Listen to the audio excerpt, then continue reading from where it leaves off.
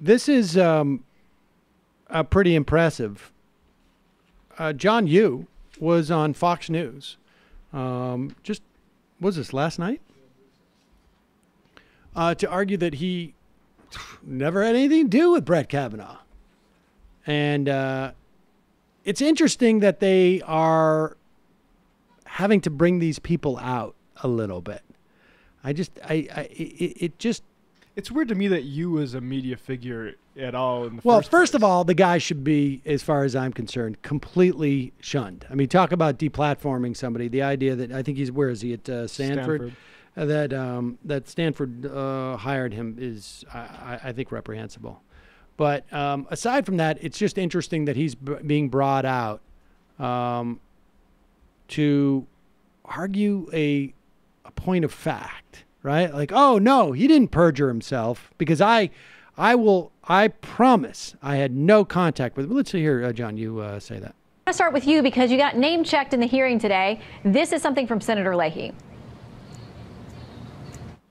Did you ever work with John Yoo on the constitutional implications of any warrantless surveillance program?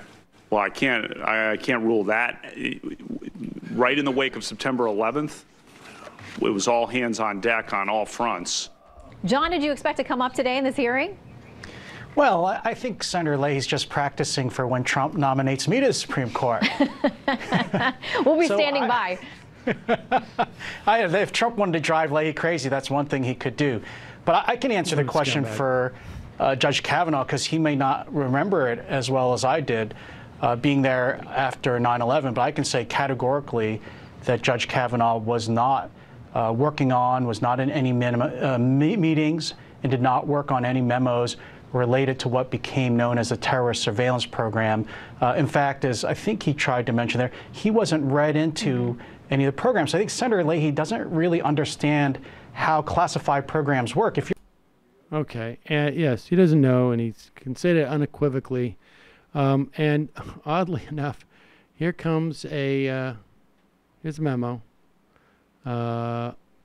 from Brett Kavanaugh to John Yoo. Any results yet on the 4A implications of random constant surveillance of phone and email conversations of non-citizens who are in the United States when the purpose of the surveillance is to prevent terrorist and criminal violence? In other words, what's going on with that program that I have no idea that you guys are involved in? Specifically the constitutionality part of right. it. That's weird. Super weird. Weird that John Yoo would just lie on TV like that. Yeah. Very strange. Very, very strange.